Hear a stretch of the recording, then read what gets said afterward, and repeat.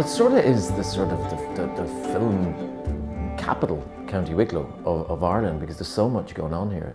I mean, there's various productions happening at the same time. I suppose like you have a couple of studios here, and then you've got all that stuff, you know, rivers, lakes, mountains, beaches, towns, cute little villages like Wicklow Town, which is doubling as Carrigeen. I was previously involved in Vikings, so that was shot here as well. So we did a lot of location stuff around Wicklow. So I mean, it doubled for Scandinavia, for Norway. So I mean, they could create fjords and incredible landscape. It's sort of, there's an awful lot. It's a small county, but there's a lot in it. It's called the Garden of Ireland, and it's a big county. So you've got the coast, which is beautiful beaches, beautiful, beautiful beaches. You've got towns like Wicklow Town, but then when you go further inland, you've got the most amazing landscape. You've got, you know, what we call them mountains, but hills and valleys, and it's quite underpopulated, like a lot of rural Ireland. So it's quite beautiful. I used to live up a hill in a cottage in a very, very rural, isolated part of Wicklow. And there's a walk you can do from Dublin to Wicklow called the Wicklow Way, which is just, it would take you, I don't know, 2-3 days to get from. And it's quite beautiful, you know, it's a really beautiful landscape. But yeah, it's a very beautiful, beautiful county, you know, quite unspoiled. So come visit. Oh God, I think it's everything a little town should be.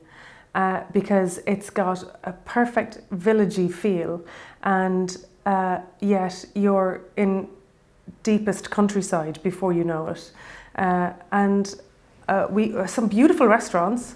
Everybody's singing the praises of the little cafe around the corner with the amazing juices and falafel. And then you've got the amazing fish restaurant that has that visiting seal that comes across the road.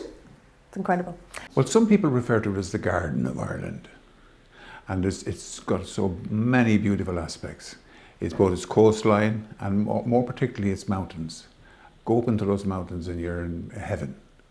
You could be anywhere close to heaven, in fact. And there's lovely lochs and glens and lovely little villages and towns and rivers and all sorts of things. Also wonderful people here. And they have a funny accent, of course, Wicklow. I'm talking now with a slightly false Cork accent because, in fact, the series is set in Cork, although it's been shot in Wicklow.